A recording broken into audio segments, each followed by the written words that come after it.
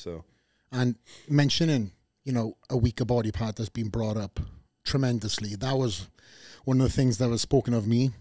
I remember doing my first, my rookie show, and people were like, "Oh my God, this guy can't him flex, has no back, has no arms." So I was like, "Okay, motherfuckers," and you have done that. I mean, in fact, probably one of the most impressive 1 year transformations, I would say, out of a collection of 5 people I have in my head. You are one of them. That dramatic difference you've done in that 1 year. What did you do in that 1 year?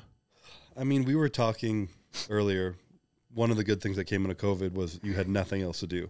It was the year of COVID. So I literally had 6 months of just like working in a basement for a while, had to get creative, didn't have a lot of weight, which forced me to like properly contract, build the mind muscle connection.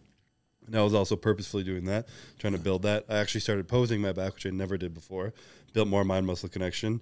And I think for a lot of years, I had a lot of injuries and like pains and aches and was doing more shows. And that was my first year where like I had a full off season, no travel because of COVID. And I was just like stuck training with nothing else to do. And I just slept and ate like a bodybuilder, as I should. But, you know, life is busy. There's more to life still sometimes, you know? Well, the difference is, sorry, Chris, kind of.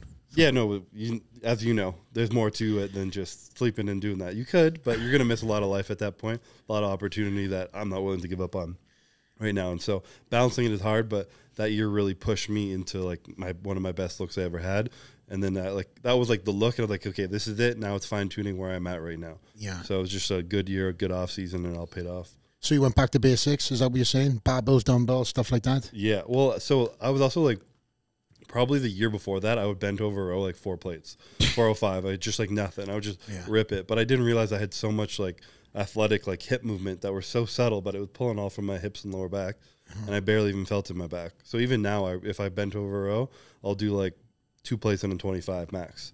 So I'm gone. Over years, I've been getting lighter and lighter, but it's harder and harder, and I'm actually contracting my back now instead of just yanking shit up like, you know, the old ego shit. It felt good to put 4 plates on and row it. Don't get me wrong. And I love those. My favorite comment was like, I thought he was going to deadlift it, and he started rowing, and I'm like, yeah, you know?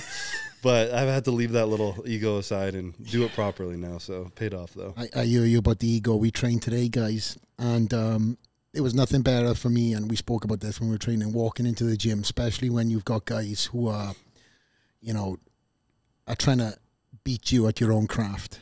And you know, it's like, you can try, but I'm still going to get them reps out. Yeah. And then today, me and you trained for the first time in a number of years, and you picked it up, and you're like, oh my God, this is heavy.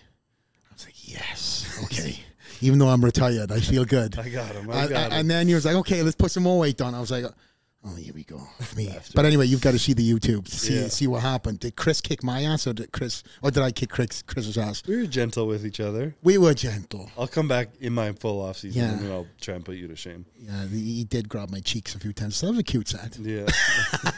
Good job. No, we do love training together, and I do love spending time with you, because one of the reasons, and multiple reasons, why I've been, you know, very vocal over the years, as well as, you know, on the phone, text messages, about my love for you and how proud I am, is because you have a lot of responsibility, whether you went out to seek this, or it just fell in your lap, or whether you've seen it and you nurtured it and you are where you are today. I think the last time I checked, you're at 70 million followers, which is unbelievable. It's crazy. 17 million people I have click no idea why. On that follow button. Yeah. I think my mum hit that follow button a few times, but, you know, she blends into that 17 of yours. Yeah. But nonetheless, 17 million, my friend. And that, as I said, comes with a lot of responsibility and a lot of, just again, you are the badge of honor for everything you do, not just for your sponsors, but also the sport. And I've said this, that you are the face of the sport. You know, at one point in time, I was flying the flag for the division, flying this flag around the world. Both of us were. And then you had this incredible breakthrough. Like, we were all at one point in time, even playing fields with social media, like a few million off or whatever. I know that's a lot for some people watching, but, you know, where we're at is kind of like a few million off, and then all of a sudden, poof. What was it that you think that catapulted you to that next level?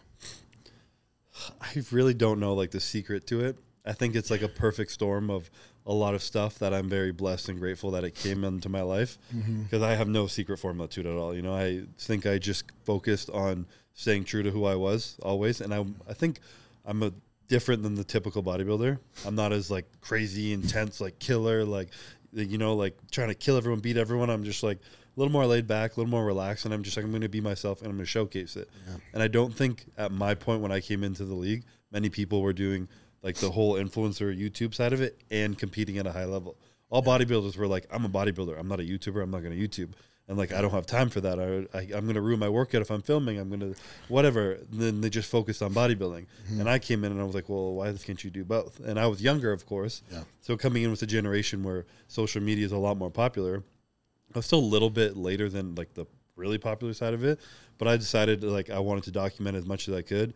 And as I slowly did, people kind of took stuff from what they did from it, the feedback I got from like being myself and not being like a crazy, like unrelatable, like mindset that no one can touch. I'm like, I have fears and anxieties, insecurities, like stuff that like I worry about. I shared it. I talked about it, the ups and the downs, and people were like, damn, he's real. I'm like, yeah, we're all real, believe it or not. I just tried to show it, and I think people really connected with that, and I'm super grateful for it. And it's also allowed me to continue doing so without burning out because I'm being myself.